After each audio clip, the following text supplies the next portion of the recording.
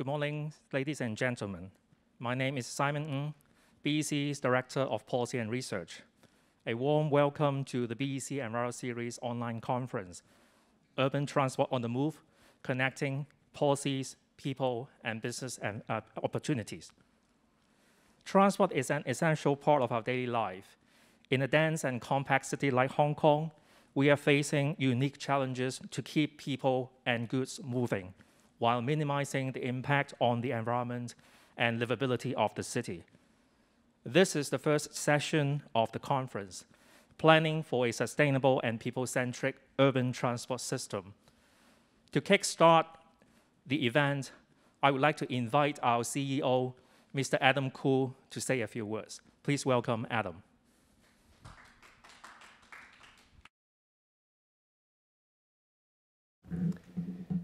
Distinguished guests and speakers, ladies and gentlemen, good morning and welcome to BEC's EnviroSeries Conference. Since our last conference, held in July this year, we have experienced a few more COVID waves. In these extraordinary times, with social distancing and other pandemic control measures in place, we have taken the prudent step of taking our activities online. So for the first time since we began this event, the EnviroSeries Conference has gone fully virtual. I would like to thank you all for joining us today to show your support.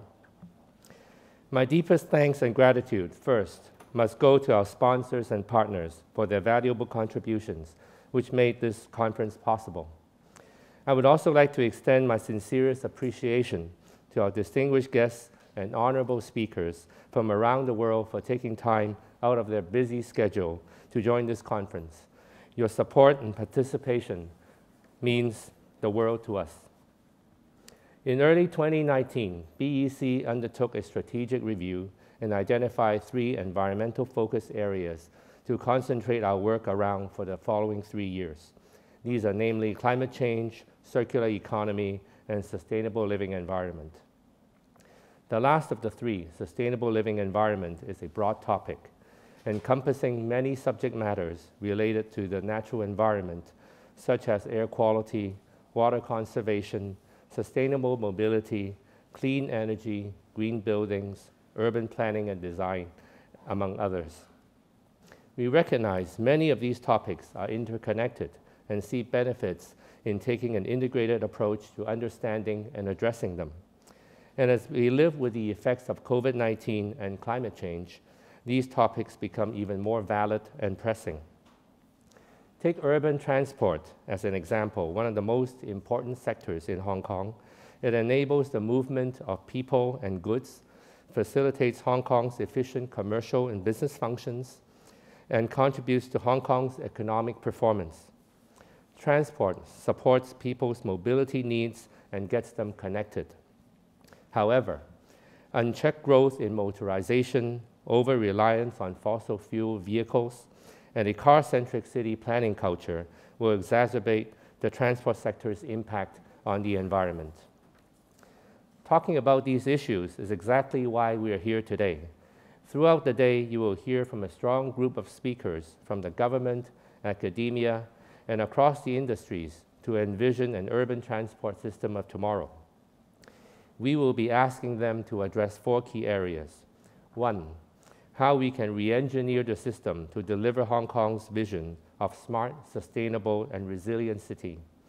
2, share their future visions of private vehicles and public transport services under the new normal after COVID-19. 3, consider the role of technology and innovation like digitalization and IoT in urban mobility. And lastly, rethink the role of walking, cycling, and other modes of non-motorized transport. I hope the discussions today will inspire us to re-examine the role of transportation in the urban landscape and how cities could be better planned so as to maintain the mobility functions while minimizing externalities such as air pollution, greenhouse gas emissions, and the loss of public space. In the long term, Hong Kong can look forward to a sustainable living environment which includes a much more climate resilient and future-ready urban transport system. Enjoy the conference today. Thank you. Thank you, Adam. On behalf of Business Environment Council, I would like to thank our participants, supporting organizations, and most importantly, our sponsors, including CLP Power Hong Kong Limited, MTR Corporation, Shell Hong Kong Limited, the Hong Kong Electric Company Limited, and last but not least, the Hong Kong Jockey Club. Now, I would like to introduce our first speaker. Mr. Thomas Deloison is Director of Mobility of the World Business Council for Sustainable Development. Thomas is based in Geneva, and he cannot join us in Hong Kong today, but he is kind enough to record a speech for the conference, reflecting on urban mobility and sustainable development goals in the midst of COVID-19. Let's hear from Thomas.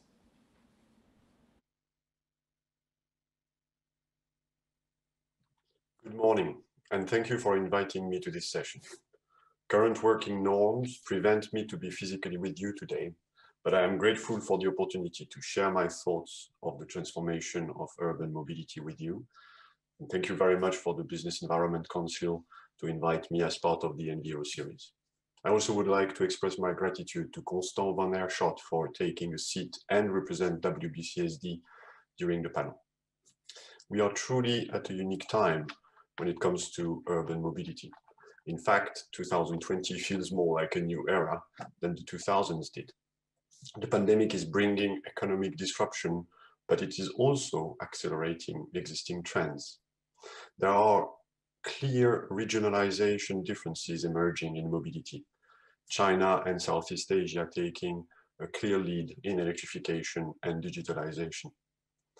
There are also several signals at international level that are allowing us to hope for a very positive transformation of urban mobility system. Firstly, transport behaviors are changing. There is, for the first time in 70 years, the question of the need to go to work. And the working patterns of the world are being shocked by the pandemic and questioned by the leaders of business. The local economy also is striving with the emergence of the 5-minute or 15-minute trip in the urban planning policies of many cities of the world. Active mobility is clearly a winner from the various lockdowns, whether it is walking, cycling. We have seen a rise of active mobility in almost every city of the world over the last 6-8 months. The pandemic also brings acceleration of technology adoption. First, with electrification of vehicles, it's booming. China is in the leading seat and is poised for exponential growth in the next decade. Vehicle-to-grid technology and battery swaps, along with vehicle electrification, offer ways to reconsider the intersection of mobility and energy. Digitalization is also accelerating. There is the opportunity for integration of digital services for ticketing, identification, and multimodal options in every transport system of the world. And the adoption of this technology is on the rise, supported by the telecommunication technologies and the new network capacities that are forecasted to come, especially with 5G. Finally, we see many policy signals, and they are very encouraging. China, Japan, Europe, all strive for carbon reductions and carbon commitments towards 2050 or 2060. And there are some positive signs in the US. These positive signs from the policymakers offer hope for taking concrete actions as fast as possible. So the decade ahead is really critical in transport and in urban mobility, which is at the center of decarbonization. The acceleration of technology introduction and the parallel political leadership will help us to address the climate imperative and allows us to have some positivism for the decade ahead when it comes to achieving the SDGs, but it gives no space for latency in actions. It's time to drive collective actions, starting with a collective vision for a clean, safe, and efficient mobility for all that will help align the interests of the various sectors and foster collaboration. The private sector must take leadership to help repurpose urban mobility systems towards sustainability, starting by making the urban mobility system cleaner. Urban passenger transport demand could increase up to 100% by 2050 globally, with a 450% increase in Asia alone. Electrification in urban environment, including sharing, is simply a climate and public health imperative in this region. A fast adoption of electric vehicle technology, combined with ambitious policies and a rich product offer, provide us with an opportunity to foresee an increase of 75% or up to 75% of new car sales to be electric by 2040, and perhaps much sooner for light commercial vehicles. This will only be possible if the charging network is fit for purpose. Fleet operators, energy and utility providers, infrastructure and real estate players must collaborate to create the new business models that will help to scale purposeful and economically viable charging infrastructure while supporting the energy transition. The business can help overcome the problem of interoperability while collaborating to propose new financing schemes and partnership models that help to aggregate all services around the electric charging service stations, fostering social inclusion while accelerating the use of renewable energy and helping the energy transition. Such collaboration can help repurpose and redesign dense urban environments while creating shared value. We also have to collaborate to make the urban mobility system safer. Road accidents remain a disease that we struggle to cure. With globally 1.4 million deaths per year, we need to act now. The vision for road safety, where technology and the paradigm change of design is embedded in the next decade for action at the United Nations. A shared set of policy guidelines that help integrate every transport mode in a safe system will help to encode the current shift of behaviors to active modes while designing vehicles and infrastructure to prevent the risk of injury or death in the urban environment, especially for the vulnerable population. Technology can also help to achieve the common objective of casualties reductions with new sensors, geofencing, and of course, automated driving. All of that integrating the new ways of answering or responding to emergency situation. In this field, business leaders must help to redefine the habits and the operations of corporate users on the road to shift the collective mindsets towards safety. Let's talk about efficiency for a second. Efficiency gains exist at every corner of urban mobility systems. We should collectively strive for the maximization of assets, be it a vehicle, street space, buildings, metro cars. We need to maximize the usage. All of that to reduce our need for resources, whether it be energy, material, or simply time. There are important economic and social opportunities associated with these ideas along the entire value chain. If we harness the new value pools created by change of ownership patterns, the so-called everything as a service, and we have to focus on data as the common denominator of this change. In this field, the private sector can lead the change by advocating constructive and collaborative data sharing for the creation of shared value for people, for the planet, and economic value. Together, local communities can harness the benefits of mobility data sharing through new forms of governance and partnerships in mobility that are bespoke and dedicated to each local needs. Finally, we do not want to forget about inclusivity and equality. We should not lose sight of the danger of inequality in transport, especially in light of the pandemic and the corresponding economic crisis. The most vulnerable populations are often those who must use public transit and will need particular care and specific incentives so that they can access work and education. Business, as a corporate citizen and an employer, also has the responsibility to provide access to work in the most sustainable and the most efficient way and most financially inclusive way to its employees. We encourage every business leader to consider the topic of inequality as an integrated part of the sustainable corporate mobility policies that they will implement. I would like to conclude by reminding all of us that it is our collective responsibility to advocate and practice change. In the midst of the pandemic, there are large opportunities for reshaping urban mobility systems, to provide the innovation, to show leadership in behavior change, and to advocate for ambitious policies that will help drive change fast. Thank you very much again for your attention, focus, and support for making urban mobility cleaner, safer, more efficient, and more inclusive together. Thank you. Thank you, Thomas, for setting the scene nicely for the rest of the conference. Coming next, we would like to turn our focus to Hong Kong. How can we plan for a sustainable living environment which ultimately improve people's living standards and enhance their well-being? I'm very pleased to have Mr. Ivan Chung, Deputy Director of Planning of the Hong Kong SAR government, as our second speaker. Ivan, the floor is yours.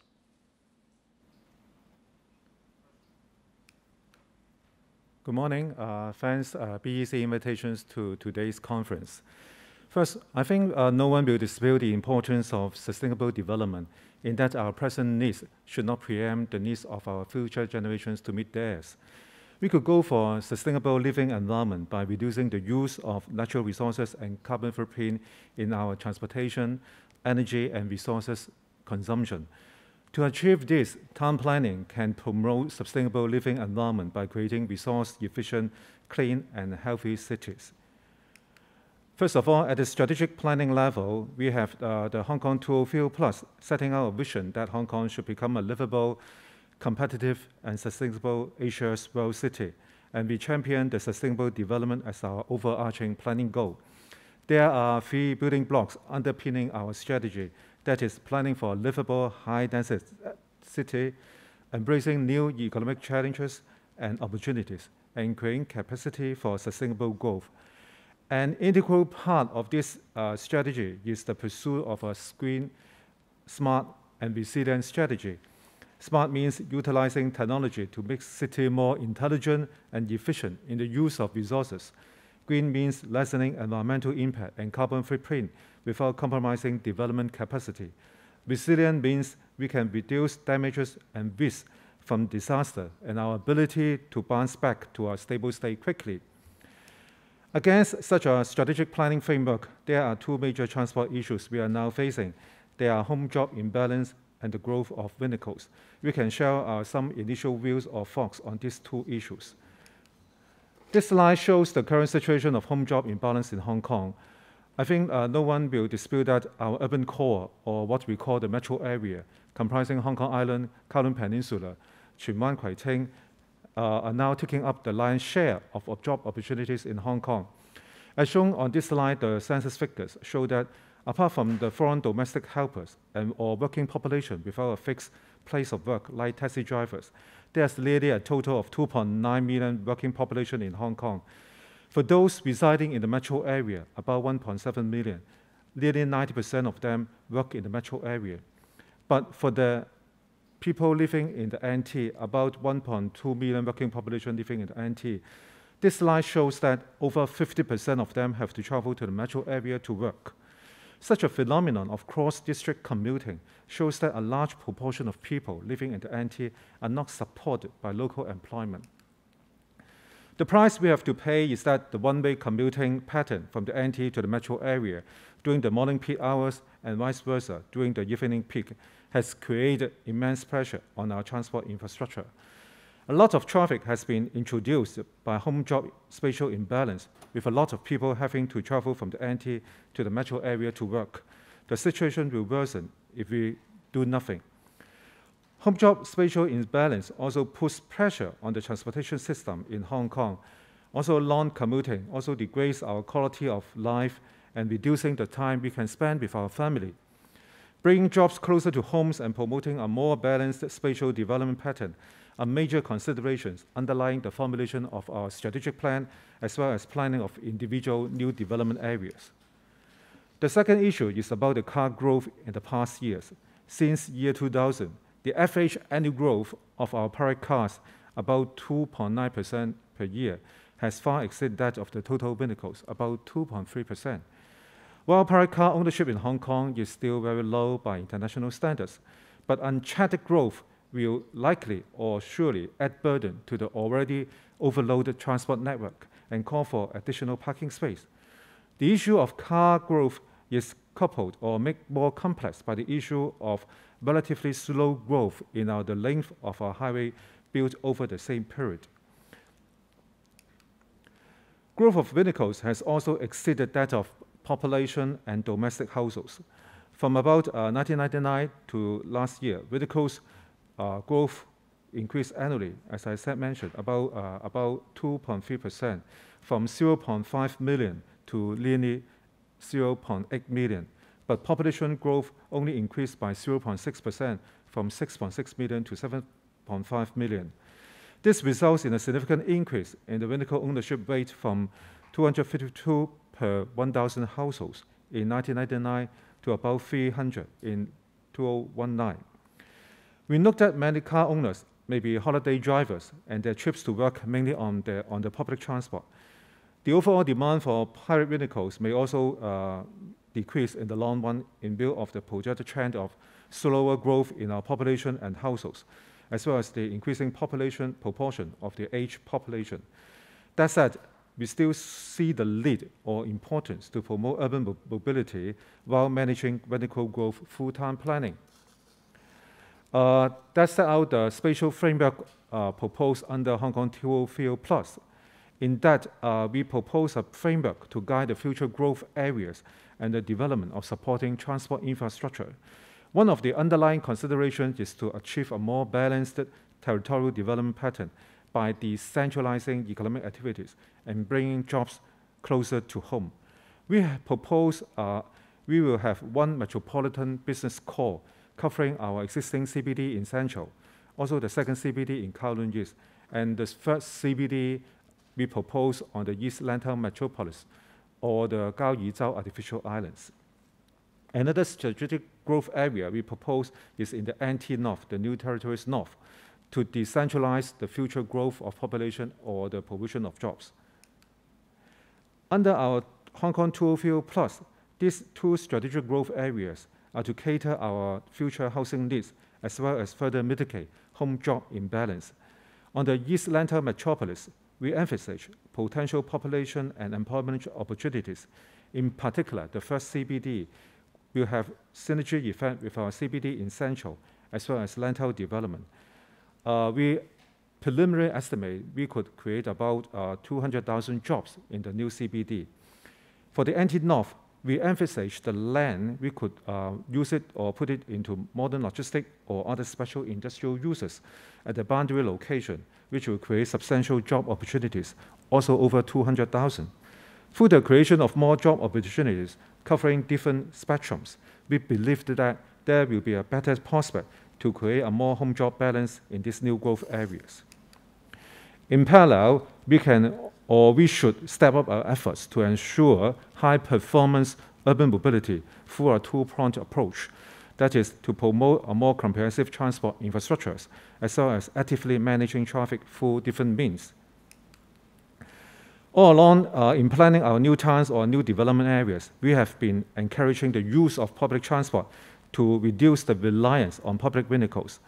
At the moment, Hong Kong has a very efficient and sophisticated public transport system. Nearly by last year, about 90% of the daily passenger trips were made by public transport.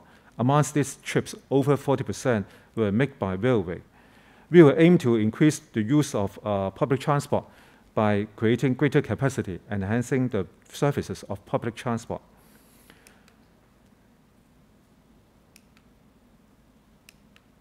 It seems I can't move to the next line. Oh, yes, it's okay. Currently, rail share of the passenger trips by public transport is over 40% and will be increasing.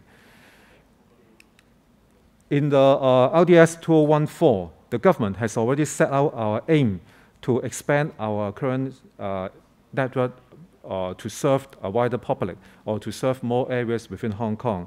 We have 3 major railways now in the pipeline, will be soon implemented by the government. Including the NOL, the Lofton Link, linking the East Rail and the West Rail, the Tuen Mun South extension, as well as the Tung Chung Line extension. Alongside the road-based transport modes, we should advocate walking and cycling to mitigate traffic congestion and gas emission, and hence reduce the impact on the environment. Comprehensive and integrated pedestrian network and cycle tracks should be planned and implemented, which will help to facilitate our smart mobility by the public. 洪水橋下村 new development area is a good example to illustrate how our urban mobility can be implemented or enhanced through better land use planning, including we have railway as our backbone of transport development, as well as concentrating population and key economic activities within the walking distance of the station, and providing an environmentally friendly transport service, and to promote smart mobility, including a comprehensive walking and cycle track network. In planning for the compact rail-based development, we have high-density developments concentrated around the Hong Shui Kiu station. Public transport interchanges have been planned within the NDA to facilitate multimodal transport. And also, we have over 90% of the population will be residing within the rail station or the environmentally friendly transport system. Hong Shui Kiu, we will also, through the provision of different economic activities or land uses, to create a wide spectrum of job opportunities with the magnitude about 150,000 job opportunities to serve the future population.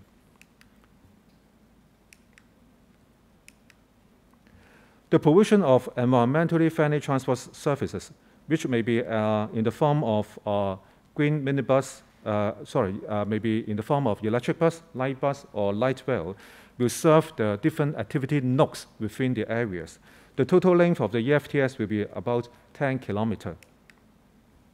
And also, we have a comprehensive walking and cycle track network to connect all the areas within the NDA to facilitate smart mobility. But we should not lose sight of the need or importance of making better use of the information and communications technology to promote smart walking or smart mobility within the area. Like we have the proposed new traffic management measures or innovative means to facilitate crossing or walking within the NDA.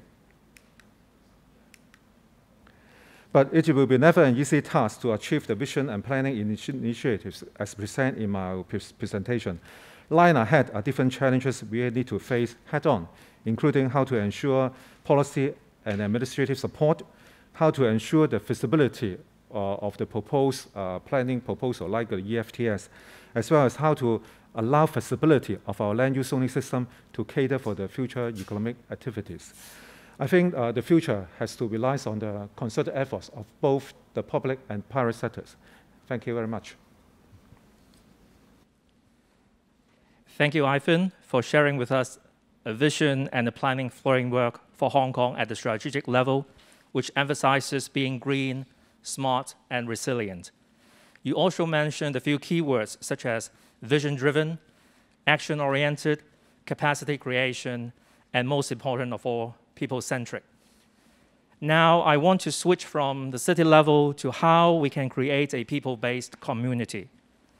Hong Kong has long been a world leader in urban transportation. Transport planners and operators and policymakers have been coming to Hong Kong to learn from our success, our efficient public transport system, and how we integrate transport and city planning. One of the most coveted success stories is transit-oriented development in a high-density setting. Our third speaker is Mr. Steve Yu, Principal Advisor, Property Planning of the MTR Corporation.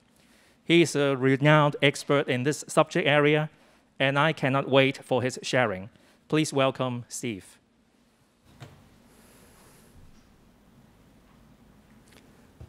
Thank you, Simon. Hello, everyone. Sustainability is a big word. There's been a lot of talking about it, but how to put it into practice is a real question. There's a very interesting quote here. Transit-oriented development is at the very heart and soul of sustainability, and that describes the situation in Hong Kong very well. In the past few decades, Hong Kong has been building quite a number of TODs, transit-oriented developments. And life in Hong Kong gradually evolves around MTR. Despite the rapid population growth and economic growth, Hong Kong only built on 25% of our land, and 90% of passenger trips are made on public transport. This is an amazing achievement. Thanks to the government's planning policy based on the TOD approach, new railway lines are not planned to serve the transport functions alone, but also serve as development corridors. And around each station, development clustered around it within the walking catchment and connecting to the station by a station integrated development about the station and usually a public transport interchange. This last mile is very important to provide the convenient access to the station, critically important to the success of the TOD approach. MTR in its network have built about half of the station this kind of development, and amounting to 9 million square meters to date, and 4 million square meters in the pipeline. They bring along many economic, environmental, social, and financial benefits, which I don't think I should elaborate too much today, because today I would like to focus on the topic, how to implement these TODs. TOD projects actually, or TOD-like projects, are not a new thing. 200 years ago, you can find streetcar suburbs. They have all those features we see in TOD development today, and followed by developments along metro lines in New York, in London, and in a big way in Japan. But, well, it's mainly market-driven. It's quite straightforward that a railway company bought some land to build a line and build properties around the stations, use the property profit to fund the project, to make it profitable. But as the land bank dries up, and they found that it's so expensive to operate the railway system. So one by one, the railway lines was handed over to the city authorities or the governments. Not until in the 1990s that Peter Calthorpe coined the term transit-oriented development, that the interest in building TODs was revived. And now you can see these developments in London, in New York, Tokyo, and Sydney. But mostly in a different way. It's not market-driven anymore. It's policy-driven. The government wants to achieve sustainability objectives. So they plan and implement the TOD projects. They face many implementation challenges. Putting railway together with other users on the same piece of land is not easy, especially now the railway company doesn't own the development right above the railway site, the station site anymore. So how to align the interests of the railway company with other stakeholders remain to be a very, very big issue. For Hong Kong, back in 1975, government took the bold step to kind of we established the same role of MTR as the old railway companies, old private railway companies overseas. That MTR doesn't only build railway and operate railway alone, but we also build communities along the line. So under the so-called rail plus property model, we integrate property with the railway facilities, whether it's a station or depot, so that we can create value from the site and capture the value. And from the development, it also increased the ridership so that together they help to plug the funding gap of railway projects. MTR played the role as a super connector to resolve all the technical interfaces and administrative interfaces. So you may call MTR as the TOD enabler. So how this TOD enabler would be able to make developments transit-oriented and people-based? My suggestion is that it has to be business-oriented. Last year, I went to Chengdu. My hotel is right next to a new station, some 300 meters away. But there's no direct connection to the station on the top right-hand corner, either through subway or footbridges. And then I have to go a detour a long way to go to the station in a quite hot weather, which I would not do. So the development is, well, what we call transit-adjacent development, not transit-oriented development, and also I don't think is people-friendly enough. In Hong Kong, we take a different approach, more business-oriented. For example, when we plan a railway line, we really apply the people-based approach in deciding the alignment and the station. The purpose is not to build the cheapest railway or to bring people to the destination as quickly as possible. The purpose is mainly to capture as many people around the station and facilitate them to get to the station as quickly, as conveniently as possible. Even it's very difficult to do so. For example, in Chengyi, the station is put in the middle of the site, having a lot of difficult challenges. Or routing the rail line through the development sites, as in the case of Chung, there, the station entrances would be positioned to serve the community. And these TOD developments, they are people-centric to create life and vibrancy, and seamlessly integrated between the station and the development and the neighboring area.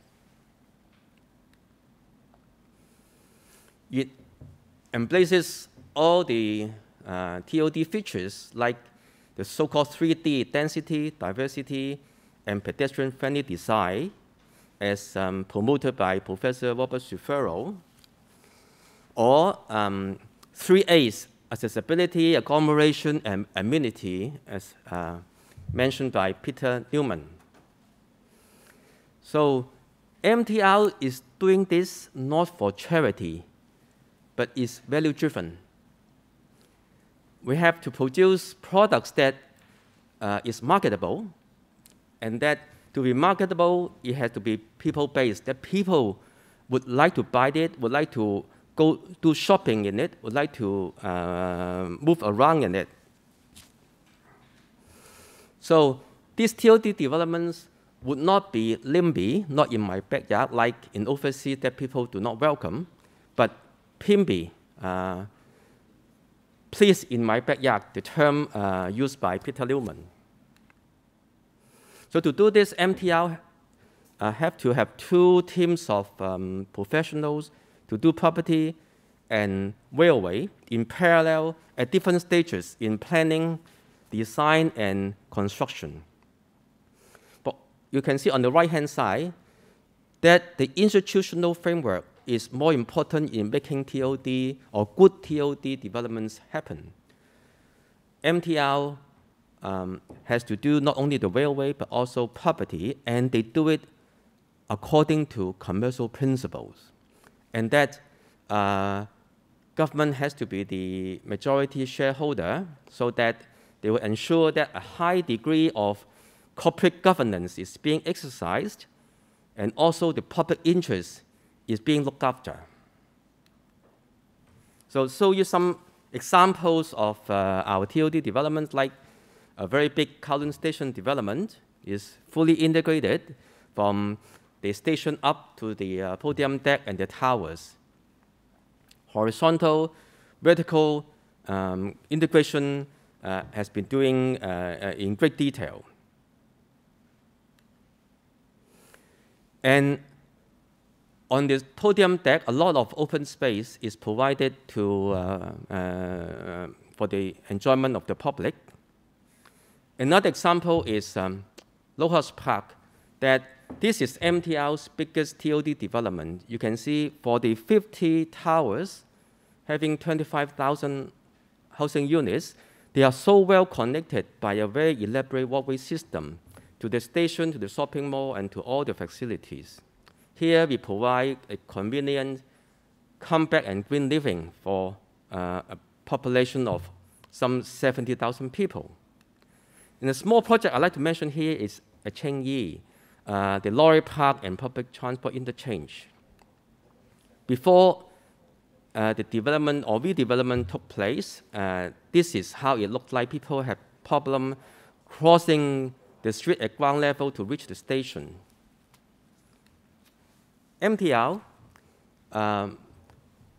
devised a scheme to improve the transport facilities, to convert part of the lorry park to a shopping mall, and bring people up to the first floor level and go direct to the station. And open space for the public is provided at the roof level. Well, this comes from commercial consideration, but it also brings many planning benefits to the community. So will there be any more TOD developments in the future? I hope yes, and I heard from Ivan that areas like Hong Shui Kiu, they're also planning TOD developments around the stations. So the model to integrate railway and property to provide sustainable communities works well for Hong Kong and bringing benefit to different sectors in the society, MTR, the development sector, the community at large, and to the government. For the future projects, how far would TOD developments go is yet to be decided, because it's not without debates that some people think, well, do we still want to have the rail as the backbone of the public transport, or MTR should just focus on railway operation and not to touch on any property development in future? So all sorts of debates in the town. And that, I think, government decision will depend on or will reflect what people think. So I am very happy to listen to views from the floor, from other speakers today. Thank you. Thank you, Steve. Please join me on the stage and take a seat. Thank you. So we've got all the presentations in this session, and now we are moving on into the panel discussion session. Now, I think we have about 50 minutes, which is great. And now joining me is, of course, Ivan from the planning department, and also Steve from the MTR Corporation. But also we have Mr. Constant van der Schot from the World Business Council for Sustainable Development. He's based in Singapore, and he's a director of Asia Pacific for WBCSD. Good morning, Constant. Can you hear me? Yes, good morning, everyone, and I can hear you very well. Thank you. Excellent. Thank you for joining us. Maybe, Constant, I will start with you. Can you say a few words about yourself, your work with WBCSD? Especially, I know that WBCSD actually have a team working on urban mobility. And if you can say a few words about, your work, maybe also, your observation in Singapore, because Singapore is very much like Hong Kong, very dense, a lot of people, but in terms of transportation, it's also, very fascinating. So, Constant, please. Yeah, thank you very much. I just want to start to say that I'm a civil engineer. So all the plans that you've seen from earlier presentation, you really appeal to me. So I'm based in Singapore. I've been here for 8 years. And WBCSD, as you said, is a non-profit organization, and we have a mobility team. And you heard from our mobility director, Thomas Deloison, in the opening speech to set the scene. So the transforming urban mobility project that Thomas is running, is following 4 goals, very similar to the one that Hong Kong is looking at: smart, green, and resilient. So the 4 goals of our project is safer, cleaner, more accessible, and efficient. So we're very much in line with this. I've seen some numbers from Hong Kong. So you said that the railway, the number of roads increase is 0.6%. And I've noticed that it's exactly the same in Singapore. It's the same number in terms of how many more roads are being built here in Singapore. So I'd like to maybe say a few words about car ownership. Because this is a big issue. Is the more cars you have, the more congestion you have. And I'm coming from Switzerland and Geneva, and there the city planning is actually making car ownership more complicated rather than promoting. So a lot of policy initiatives have shifted from the 60s and 70s. For example, if you build a building, we used to have minimum car parking requirement. And now, like in London and in other places, you have a maximum number to make car ownership more complicated. And then it's all about making the alternative to car ownership more attractive. So I think these are the 2 main parts, and we can discuss how to make the alternative more attractive. And then so, of course, MTR and people-centric planning is key, but also making it more difficult to own and operate a car. So I think and there are tools to do this. Of course, in Singapore, you all know the COE is very expensive to buy a car. I think in Hong Kong, it's very expensive to park a car. I think you have the highest price ever for a parking lot being sold a few years ago. So that made the headlines. So so these are the kind of two kind of points: is making the alternative attractive and making car ownership a little bit more difficult. Okay, thank you, Constant. I think on your last point about parking, you are correct to say that parking is very expensive, only for private parking. But actually for at street level, on-street parking, Hong Kong is perhaps one of the cheapest in the world. So I have to correct that point because that's very important, and that will have an impact on how people are considering driving costs, because as they use a car, they consider the fuel cost, but they sometimes forget about parking costs, because parking, as I said, on-street parking is actually quite cheap in Hong Kong. So now, before I start my next question, I would like to let you all know that actually we have this morning more than 100 participants joining us. So I think this is a very good number, and they are also coming from different parts of the world. We've got attendees coming from Australia, Korea, and hopefully we'll have more participants joining us from other parts of the world later in the day. Now, my second question is also related to Constance's points about how to make driving maybe less attractive, but making public transport more attractive. But how to connect the planning of transportation with city planning, because that's hand in hand, and that must be integrated. Now, maybe I would turn to Ivan in terms of integrated city and transport planning. I think Hong Kong has got a lot of experience. And how can we, as we just discussed, shift the focus from cars to having much more focus on the need of people in that planning process? I think basically it relates to the change of our paradigm. Maybe in the past, you see the past development in our built area. The planning or development of a city somehow dictated by the experience, say the engineering experience or the easy implementation. So we have the highways built along our most valuable waterfront, and the people is basically somehow deprived of the opportunity to have easy access to the waterfront.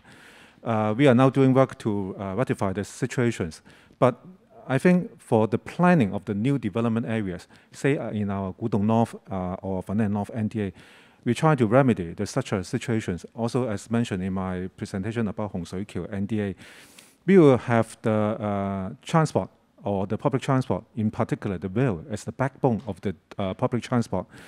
And then we will plan most of the, say, the economic activities or the residential development concentrate around the station.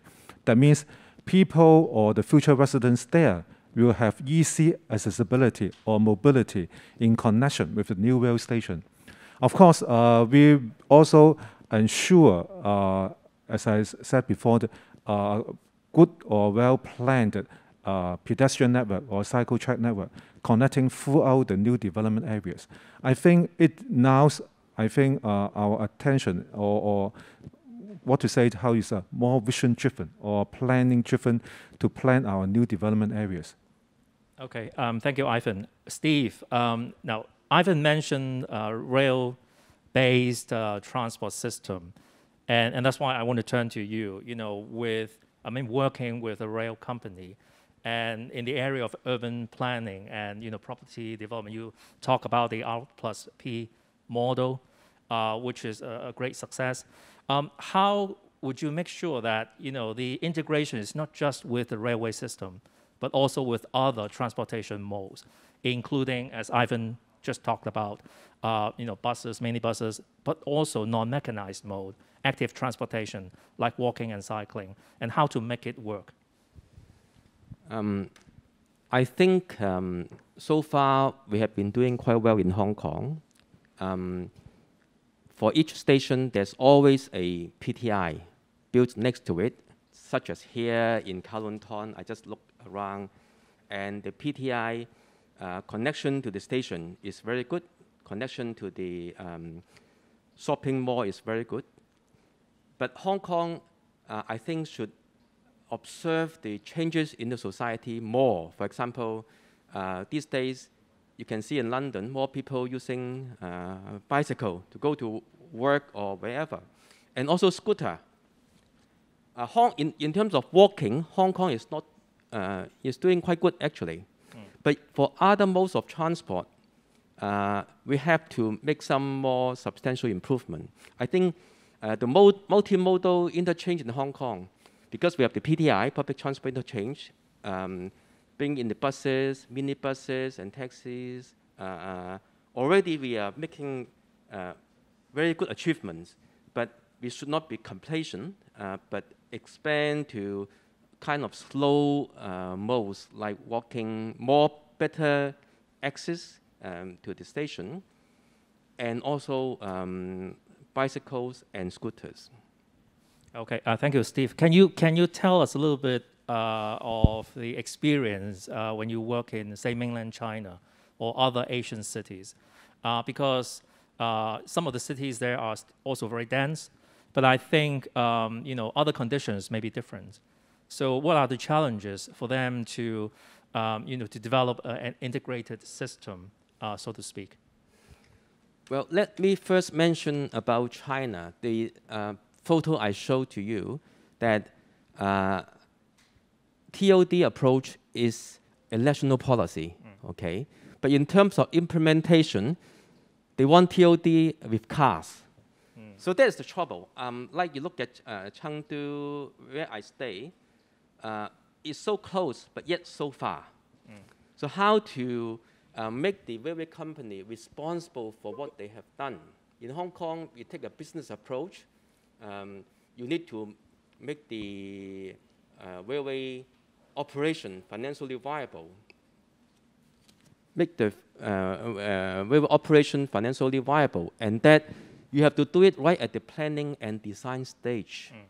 Well, it's also quite inspiring that when I work in London on a project, that I realized actually London, for major transport nodes, the parking ratio in the London plan is 0. So I was surprised. In Hong Kong, we do have parking. We don't want to reduce the parking, but in London, they want no parking. If you want parking, you have to justify it.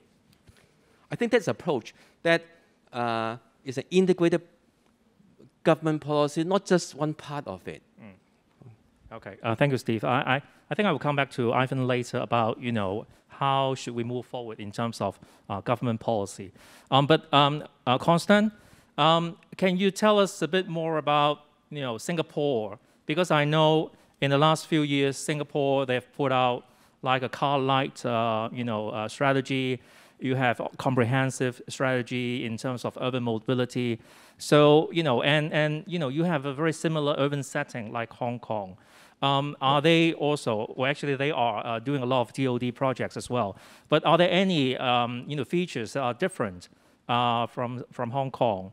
So that's my first question. But thinking broader in other cities that you've got experience with, like even European cities, what are the challenges there? Can you shed some light? Thank you. Yeah. So indeed, so the government here in Singapore said, they want to go for a car light society. And they also made commitment for electrification of cars. So by 2040. So, but that's another topic because I think that what is common between Hong Kong and Singapore is a space issue, the lack of space. And that's very specific to those two cities that you probably see less in other cities where you have more space. So that's why the problem of optimizing and making the transport efficient is very important. So there is a new trend, which you probably know about, is the mobility as a service. Mobility as a service is basically a joint digital channel with a unified gateway to plan, book, pay mobility services. And then Hong Kong has this to some extent already, and Singapore as well. But then what we see more and more that you need data in order to optimize mobility as a service. Now, the question of data is very important because private sector owns mobility data and the government owns, and public transport owns a lot of data. So to boost the concept of mobility as a service, you need to be able to exchange between the private sector and the public sector relevant data just in time, if you want, or simultaneously. So just discussing and agreeing on data sharing principles, who owns what data and who should share what data with whom for what purpose. So, and this is more at the forefront. And once you do this, then you can develop your new services like mobility as a service. So I think that's a bit the trend. And unless government, private and public agree on sharing a certain data, whether it's traffic light or bus arrival times and these things, once this is done, then you can create new services and actually new business models as well. Okay, then are there any successful cases in Europe, for example, in terms of data sharing and usage? There are issues about privacy that slows down this progress, but that's let's say it's the path going forward. So the answer is no, but that's what is being now discussed very heavily. Privacy issues in Europe are a bit more constraining than maybe in Singapore and other places. People are less reluctant to share where they've been, etc., in in some parts of Asia as opposed to Europe. So, but it doesn't change the fact that we need to ensure that data is shared, private and public sector data. So that's a trend, and the answer is no. There is kind of no kind of clear winners or best case at the moment. It's being discussed how to do this best. Okay, thank you. Now, you talk about data sharing, working with different stakeholders. And I think my next question, maybe first to Ivan, is, as we all know, we need to work with different government departments and agencies, and also between the public sector and the private sector, in not just data sharing and utilization, but also in other aspects of, a sustainable, urban system. So, Ivan, can you share some of your experience so far in terms of working with other government departments like Transport Department? I have to say, in the last few years, I think this is an area where a lot of improvements has been made. But for us working in this particular transport and city planning field, we'd like to get more confidence from you, as this is a very important area for us to move forward together. So, Ivan, can you shed some light on this? Yeah, I think in terms of the urban transport or the urban mobility, it is a very important issues, always duly pay attention by the government, or also by different departments. For the planning department, as I elaborate in my PowerPoint presentation, in planning new development areas, we all aims to set out a good plan in terms of to facilitate a TOD development, to set out a comprehensive network for transport and for the pedestrians. But also we have to look to the other department support.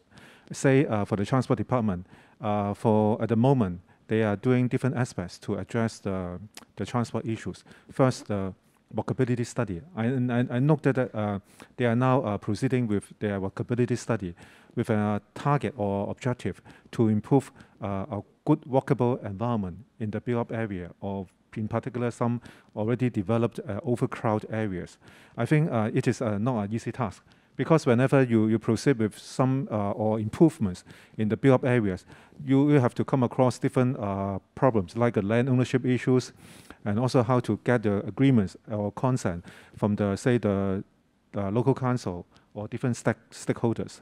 That is one issue. The second issue is the car parking issues.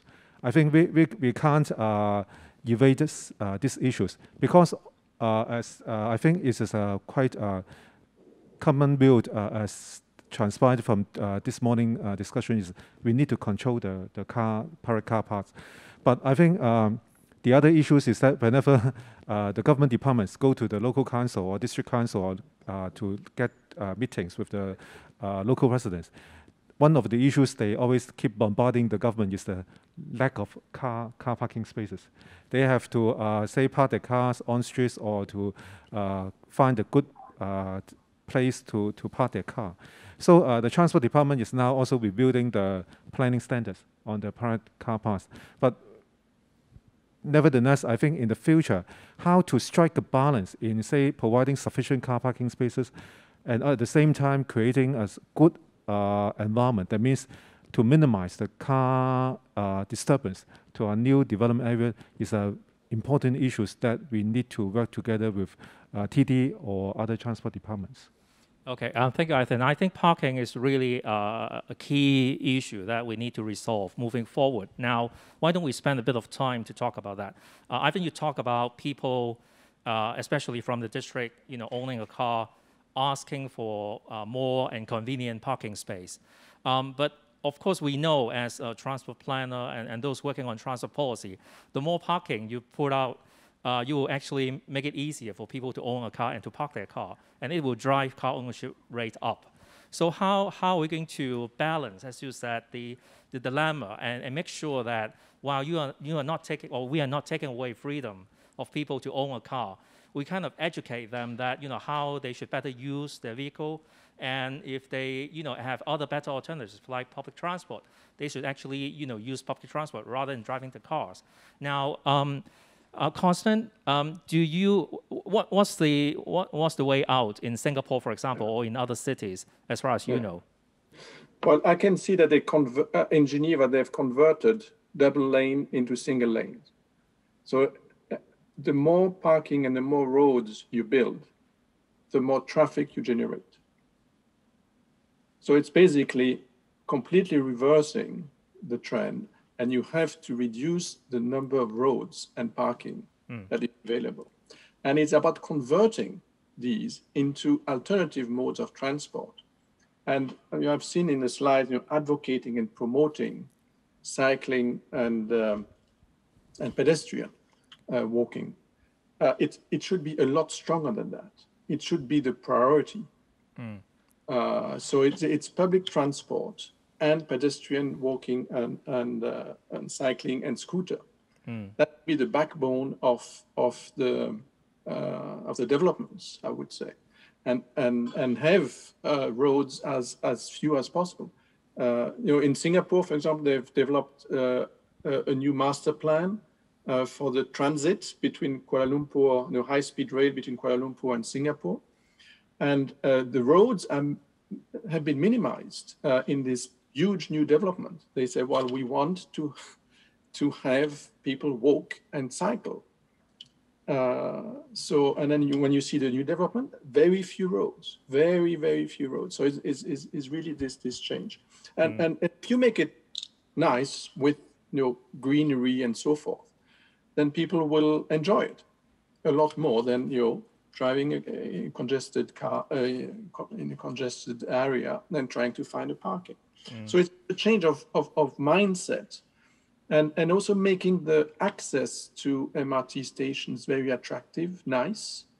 I know that existing ones are sometimes a bit difficult to find in Hong Kong. So, but it's making it attractive. Let's put it this way. Okay. Thank you, Constant. Steve. Access to MTR station and also parking with your TOD development sites. You talk about parking requirements, planning requirements. So in Hong Kong, actually, I think there's is it a minimum requirement? So you have to provide a certain number of parking lots based on GFA. Whereas you mentioned in London, actually it's 0, and you have to certify the need to have parking. Do you think it could happen in Hong Kong? And if that's the vision, how can we get there? I think we don't have to go as drastic as in London. In Hong Kong, under the planning standards, we do have a discount when you are within a very close distance to the station. You don't have to provide the full, according to the full standard. But obviously, if you provide less parking, you encourage more people to go through the network by public transport than driving. I think we have to find a balance between 0 and now. In London, they build very little new roads, so the road space is very limited. And to encourage cycling, they even reduce the road width to make room for cycling. So in Hong Kong, I think we have to look at the new situation. People really want to, for health reasons or for environmental reasons, they like to walk and bike and using scooters to go to the station. And that there may be room for the parking standard for development around the station to be reconsidered in the light of this. Okay, thank you, Steve. Ivan, then is it fair to say that probably it's a right time to review some of the planning standards and requirements based on the discussion we have so far, like parking requirements, like a connection or integration with other transport modes, and how to make everything more accessible? Is it the right way to go? For the parking standards, Transport Department is now doing a study to going to review the current parking provisions, taking account of the aspirations from the community. As for other planning initiatives as embodied or as put forward in our new development areas, I think in the past years, I think I have also seen a shift in our planning objectives, taking account of the changing aspirations of the community. Say because of the ward type developments of the high-rise buildings, the government has introduced the building height restrictions to control the building height, or introduce some building guidelines to control the building form. For the new development areas, we also see the need to facilitate easy mobility of the future residents there. So as I said before, we concentrated the future population or the commercial activities within the station area. Also, we also note that not the adverse or maybe the impact arising from the car usage or the roads. So we also for such new development areas, in particular the town center, we take away the road. We try to create a car-free environment. That means we try to move the roads to the peripheral area to ensure the people will have easy accessibility within the different clusters of activities. And also another pointer from our Hong Kong 205 Plus is we see the need to encourage the people to move. So we advocate the need for active design. Active design in the sense that we encourage people through the land use planning or the physical design of different developments to encourage people to walk or to cycle instead of using transport. We are now doing a study. We hope to come up with some pointers so that the government can make reference in taking forward such an active design, which is quite popular in other overseas countries. Okay, thank you, Ivan. I think it is great to learn that there are so many studies going on, and hopefully some of those will be able to implement in Hong Kong. Now, Constant, a different but related question. In your work on urban mobility, or your colleagues' work on urban mobility, how much of your work is associated with education or awareness raising? Because we talk a lot about different aspirations. Aspirations or expectation from the community could be different from the government's point of view at a very strategic level. How we can balance or to minimize the differences and to move forward together, I think we have to do it partly through education or briefing or training and co-learning. So how much of your time is spent on that? So we do some workshops, but it's more about sharing good practice and companies collaborating. And I can give you one very specific example, is what we call a corporate mobility pact. So this is, we bring together companies who commit to actions on sustainable mobility for their own employees. So this is about training the employees of companies to change behavior, and also commit to, for example, switching to electric vehicles. Because it's a chicken and egg situation. If you want to become more green, you say, well, you need to have the demand. But then if big companies, they do have fleet, but if those companies do not commit, then you don't create a demand. So those corporate mobility pacts is bringing together the private sector to do training for the employees on how to change behavior, public transport and so forth, but at the same time also make commitments on, we are going to shift our fleet to electric vehicles. So if you have a big enough group that tells this to the government, then the government will say, well, actually, we are going to accelerate the investment in electric charging stations, because we know that we will have X millions of kilometers by those 10 or 15 large companies. So that's a kind of education that we do within companies, but also between private sector and the government. Do you think that is effective? We have done this in Lisbon to start with, in Portugal. So we have had, I don't know exactly how many number of companies, but it has been signed between the mayor of Lisbon and a group of companies. And we are extending this corporate mobility pact in other cities as well. So that's something that can be done also in Hong Kong through BEC, bringing the private sector for education of employee behavior and a commitment for this. Because I just want to say, car makers are making commitments to only produce electric vehicles. Daimler and others. Daimler committed 50% of all car sales in 10 years will be electric. Singapore are now have 1,600 charging infrastructures, charging stations. They are planning for 28,000. So the space planning, from the colleagues on the panel, you have to incorporate this somewhere, and it could be in a building. So instead of having parking, it's charging stations in the building. So hence you have to look at building regulation and GFA kind of provisions on this. I'll stop here. Okay, thank you. But that's a very interesting sharing.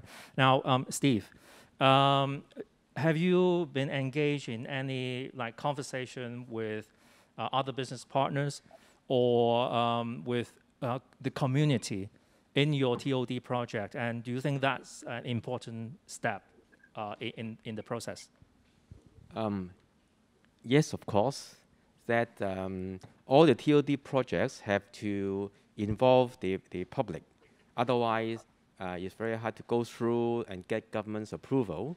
So down to grassroots level, talking to people who live nearby or district council, and then various groups before we can build up more consensus how to improve the project such that it would serve their needs. So it's part of the whole process of engaging the public into the scheme design process. Okay, thank you. Now, this session we talk a lot about being people-centric and people-centric planning. I think one important element that people concerned about that we haven't touched on yet is safety. Now, Constant, maybe I will start with you first. In terms of not the technical part of road safety, but more from the planning side. How do you think that as an important component of a people-centric planning approach? I think safety is quite a complex and then very different solutions depending on what type of safety you're talking about. Road safety, safety on how to access MTR stations. Is it clearly lit? Do people feel safe? I think that's a how do you say surveys that can be made. According to which configuration or which design of do you feel safe to access MTR station? Is the minimum lux then you need to have, or minimum width that you need to have, or length in corridors or tunnels to feel safe. And then it's all about accessibility. Also, those who on wheelchair and who have difficulties walking. Those kind of so the safety aspect is very specific to what type of safety you're looking at. Then you have fire safety. If you have if you move towards more battery electric vehicles, you have the fire safety issue. So again, another set of safety. So I think really to look at the different elements separately. Okay. Excuse me for not making it clear, but let's say in Hong Kong, Ivan, you mentioned Hong Shui Kiu as an example. You try to plan fewer road in the district or the district center or in the community. That would obviously help in terms of minimizing the direct contact between vehicles and people. So that's one aspect of reducing safety issues through planning.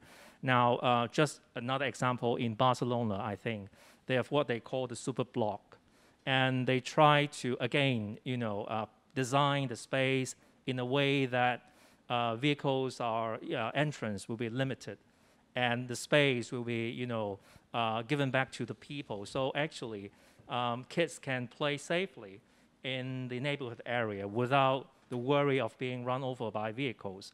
And of course, even if vehicles are being allowed into those areas, super blocks, there will be, speed limits, and there will be other, subtle design elements like speed bump to make sure that the area is in general safe. So do you think this is something Hong Kong should also look into? I'm sure a lot of the road safety and traffic safety experts has been advocating a similar concept for Hong Kong. So maybe I'll start with Ethan and then Steve. Do you think this is feasible, and is it worthwhile to look into that? A quick response to your question is that apart from those mentioned, that means we minimize or reduce the road space within the main urban cores.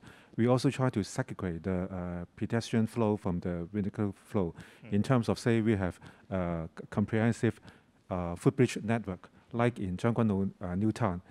We have all the very good network to connect the people from one residential development to another, and then to the MTR station. And also another issue is the development, the use of underground space. I think it is also quite a challenging task, in particular in our future planning of new development areas. Should we go for a good underground network? That means we can allow people easy access from the MTR station underground and then go to the different activities within their areas. But another point I just also want to mention is that in the old days, or nowadays, maybe in Hong Kong, we still dictate by the safety considerations. So we have all the, say, the physical design. Like one example I want to mention is the vertical seawall. In our past days, in the reclamations, we have the vertical seawall, and then we have all the barriers. Then the people can have a good usage of the waterfront area. But now we also try to whether we can allow some flexibility or scope to change or to update this design. So in our Dongchong reclamations, we will adopt an eco-shoreline design. That means the people will have access to the sea. So we try to somehow strike a balance to safety and a good design. Well, but certainly, to do that and to do that in the right way, you have to engage with the people, right? Because at the end of the day, they are the users. Okay, Steve, can you shed some lights? I think TOD developments offered good opportunities for good pedestrian design.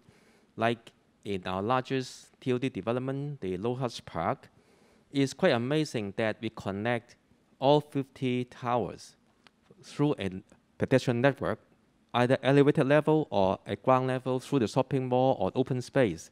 And that served a very good purpose of safe pedestrian. I mean, people don't have to even to cross the road because they can use the network.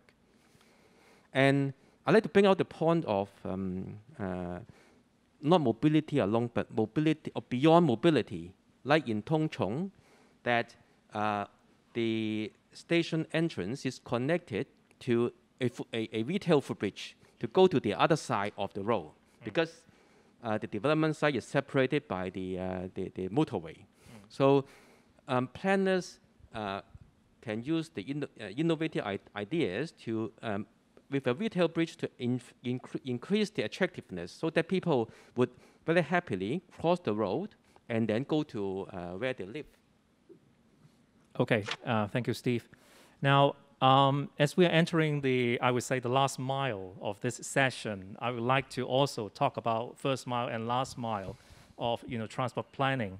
Now, because even if we can put together a very good design, a sustainable design, but how to facilitate people's access to public transport interchanges, or a rail station, or a bus stop, I think that's also a very important part of that holistic planning.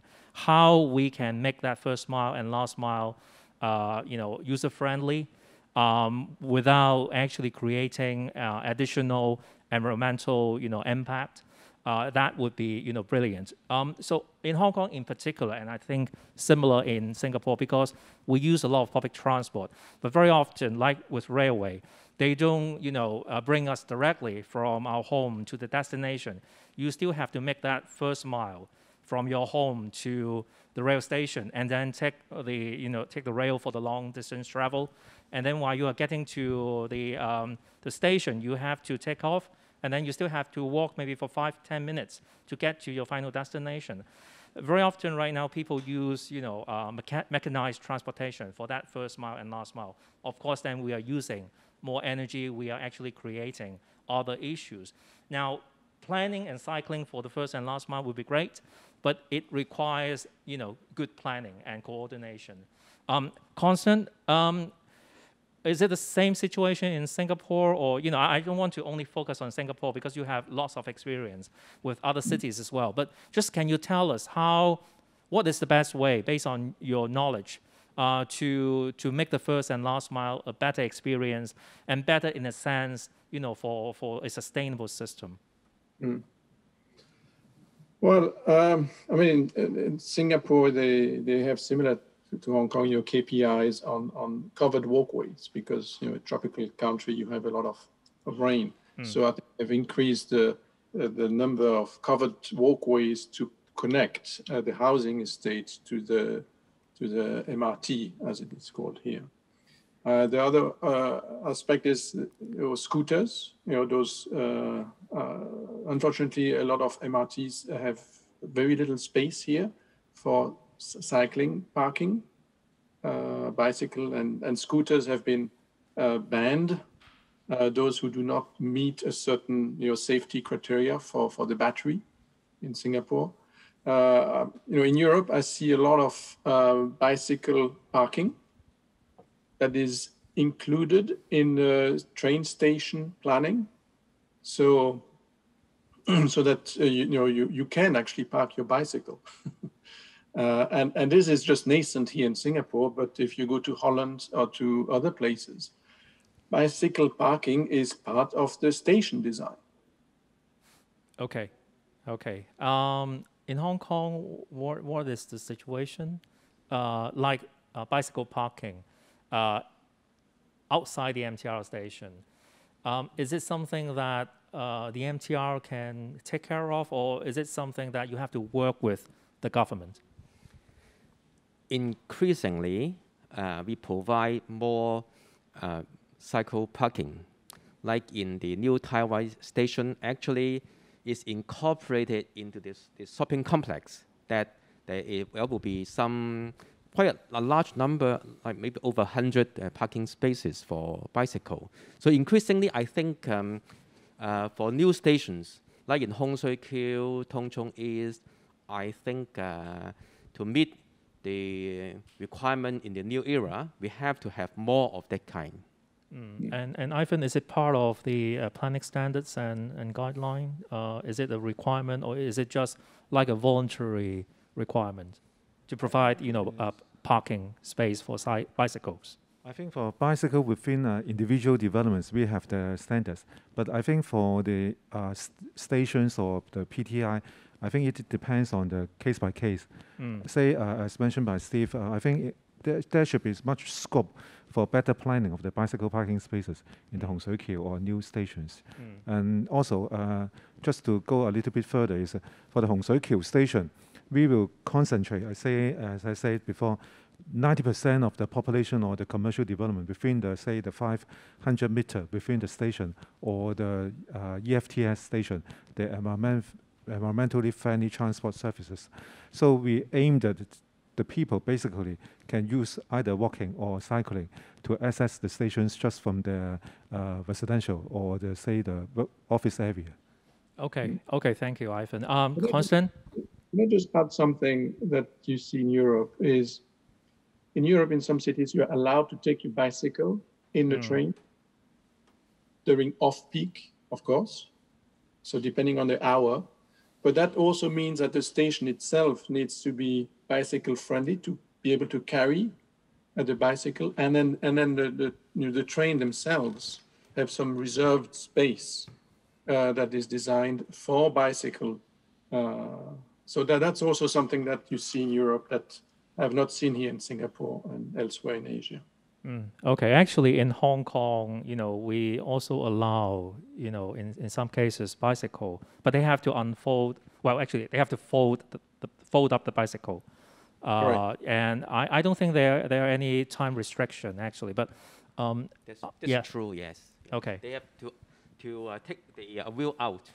Okay. Make sure they cannot cycle within the train.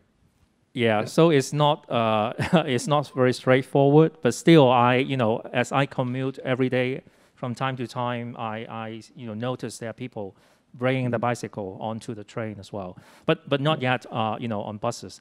In Europe, buses, they have a rack, either be in front of the vehicle or at the back of the vehicle, but that's not what we have here in Hong Kong. So I think it's different.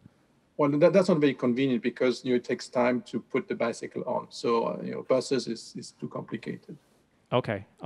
Now maybe moving into perhaps my last two questions. I think we talk a lot about people-centric approach for urban and also transport planning.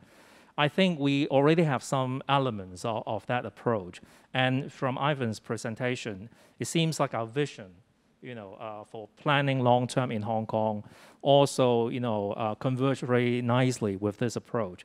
But, what are the major challenges, Ivan, if you would like, if you may share, to move forward with this approach, to make it happen? I know, we talk about, working with other stakeholders. I think we have to have a lot of, conversation, engagement. But, other than talking to people, maybe in terms of infrastructure, in terms of planning, we also have to maybe take it to the next step. So what would worry you the most to take this forward?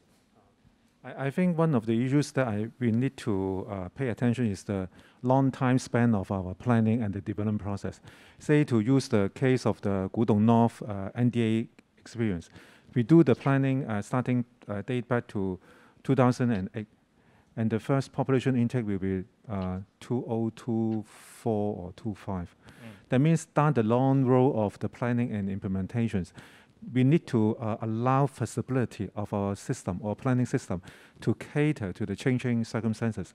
That means in case of the new technology or new developments, our plan should be able to cater to such a changing scope of the development. And the second issue is the coordination or the implementations amongst the government departments. We do the planning by the planning department or led by the development bureau, but down the road to the implementation or take up in particular, the maintenance and management issues. That is like the road will be taken up by the highways department or transport department, and the open space will be taken up by the LCSD. How our planning will be in the form, they will be likely to take up the maintenance and management by these departments, need to sort out amongst the government departments throughout the long time span of implementations. Okay, and Steve, as as a private sector, what do you see the role of private sector moving forward? In Hong Kong, actually, the provision to give people good mobility is quite good. Okay, you go out of your door, you have a short walk, you catch a minibus or bus, you can go to the bus interchange next to the station, catch the train, and then you can go within the network. The trouble is, when you get to the bus stop, the bus takes 10-15 minutes to come, or when it comes, it's full. So it's the ICT that we have to work on. MTR, in fact, by ourselves, we have been doing, or we've been trying our best. We've been trying our best, but we do need to work together with the bus company, minibus company, to use the ICT, the information communication technology, to make sure that when we go out to the bus stop, 1 minute later there would be a minibus with a space for me to get on. So this part, Hong Kong is so far not very strong, and there's a lot of room to improve, to coordinate between different operators and through our technology. Okay, now actually in session 3, we will have the opportunity to talk about ICT and other innovation that will help, and enable the development of urban mobility and sustainable mobility basically here. Now, Constant, I will give you the last word. Do you have anything to share based on what we have discussed, especially in terms of collaborating among different stakeholders and how to take this approach forward? Yeah. So thank you very much for giving the word. In Singapore, you have this whole of government approach, because you have different departments and each of them have their own priority and so forth. But now basically we should be moving to a whole of city approach that includes the private sector. So having the dialogue between the private sector through BEC or similar platform and the government and government agencies, I think it's critical, not only to solve the data issue, but develop new business models and to really engage in a constructive dialogue between the private sector and the government. So collaboration would be my last word to this panel. Okay, that's a nice word, and I think this is really critical. So with that word, thank you again, Constant, for joining us from Singapore, and thank you, Ivan and Steve, for joining us on site here. Now, to the audience, later you will also be directed to an online questionnaire survey. So please kindly fill it out and submit it to let us know your thoughts about the conference so that we'll improve in our next event. Now, this session will now close. If you have registered for session 2, please use the unique link emailed to you to log in again. Session 2 will start at 11:30. Thank you. Goodbye.